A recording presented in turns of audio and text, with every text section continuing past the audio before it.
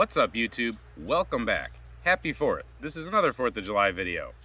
This one involves some shotguns. We're gonna have fun today. So we have a 20 gauge, a 12 gauge, and a 10 gauge, and we're loaded up with Powershock Federal Slugs. So 20, 12, and 10. We have a 2 3/4 inch, 1600 feet per second, 3/4 inch or 3/4 ounce slug coming out of the 20 gauge.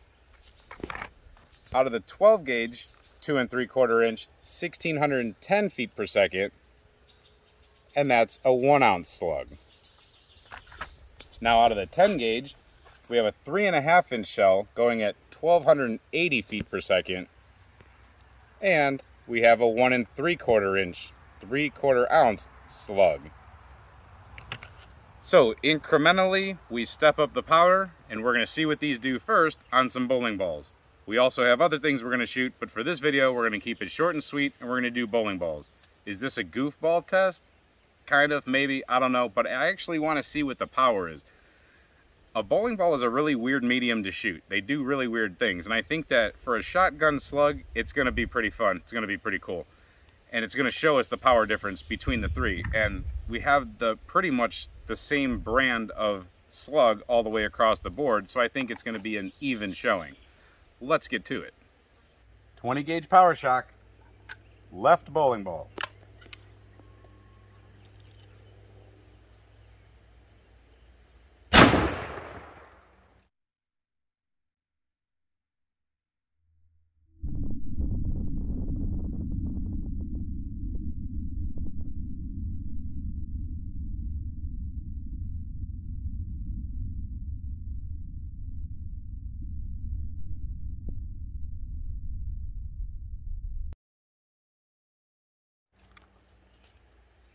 That was pretty cool. Let's take a look. So I've never been too sure what was exactly inside of a bowling ball. Now I know. It's hard, whatever it is. It's weird, but there you go. Let's shoot another one. 12 gauge, Powershock. Let's kick it up a notch. The 20 gauge is pretty cool. Let's see what the 12 does. And I'm blading myself just in case anything crazy comes back at me.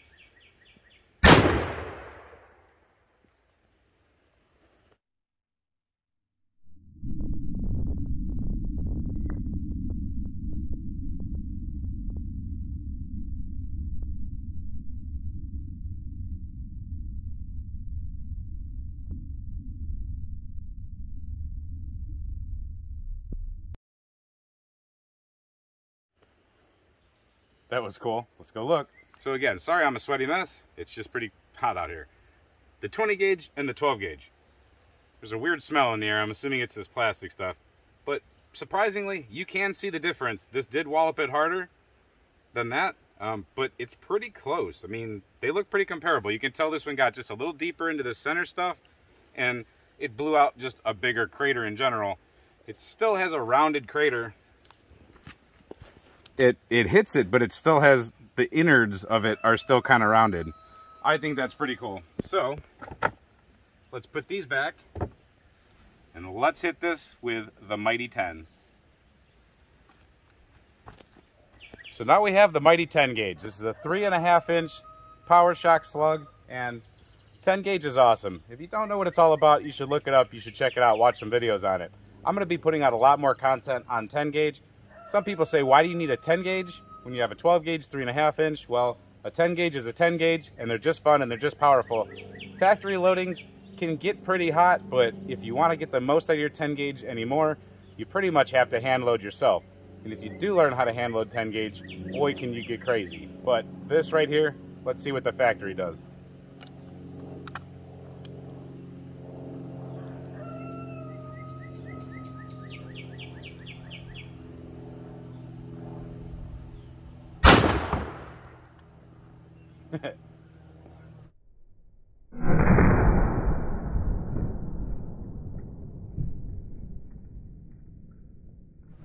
Different type of bowling ball, I guess, but let's go see. So we ran into two problems with our test. First of all, this ball here is a different medium. So 2 of these were this corkboard looking stuff. It's not corkboard, trust me. And then one is more of just a concrete looking thing, kind of like a porcelain almost.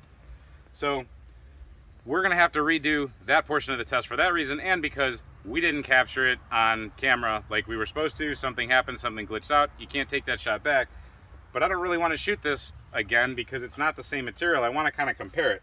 If we roll these around, especially the 20 gauge one, we don't have a ton of damage.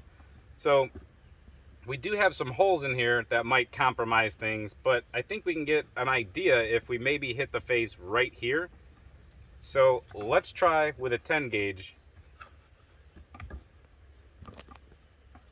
I'd say that's a good face right there, maybe right there. Let's try with a 10 gauge to hit that, see if we can make up for our double failure on this test. All right, take 2, 10 gauge versus bowling ball.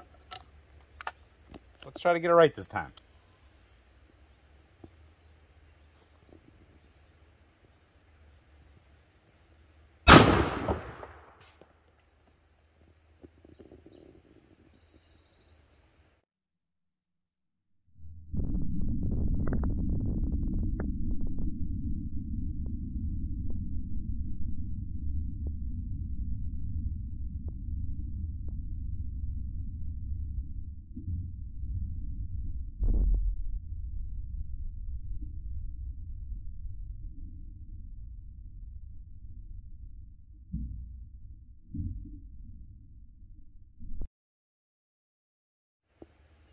Now, I know somebody's going to say that was a compromised bowling ball, and you could be right. That thing could have been cracked all the way apart, but that thing just exploded. Let's take a look.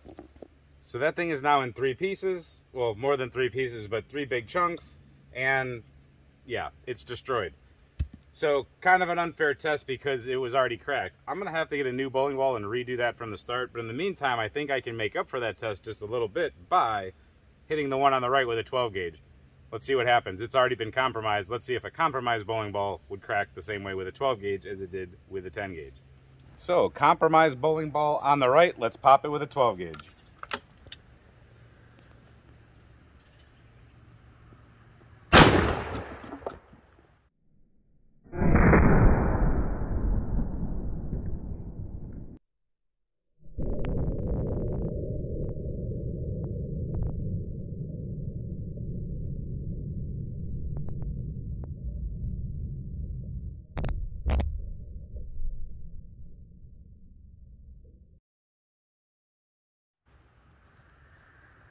Big difference. So, big difference here. We didn't get the complete explosion, but we did get another chunk out. It's not coming apart easily. So, I think the 10 gauge did hit it harder. What can we do with this one? Let's just for fun hit this one with a 10 gauge again. Just for fun. So let's just see if this is some sort of bullet-resistant bowling ball that we didn't know is Special Forces bowling balls or something. But let's see if we can crack it on the second time around with a 10 gauge.